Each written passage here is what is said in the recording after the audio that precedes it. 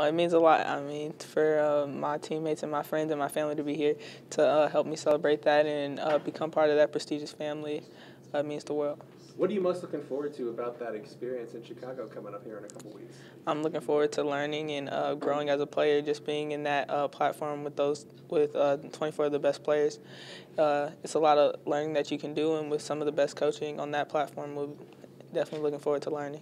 What does it mean for you to be the first player from Fort Wayne selected? I mean, the game's been around since 2002, so a lot of good players have come through Fort Wayne, but to be the first always, I would think, has to be special. It's very special to be selected as the first Fort Wayne player to play in the McDonald's All-American game, just because the lineage of many players that come through many different high school programs in Fort Wayne. So, I mean, it means a lot.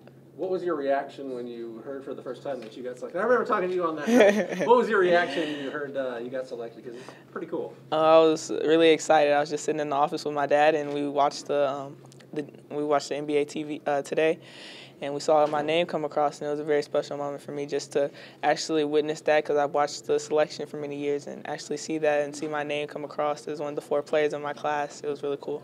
From all the camps and all the Team USA and all the things that you've done in the summers and everything like that, do you know a lot of these players? I mean, have you played against them, played with them, and if so, what's that going to be like when you guys kind of all get together for the premier event?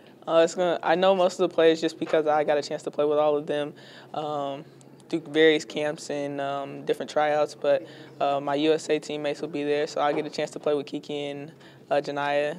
We'll be on the same team. We're both on the East. We're all on the East, so I mean, it's a really special moment. So we get to finish our high school career out together.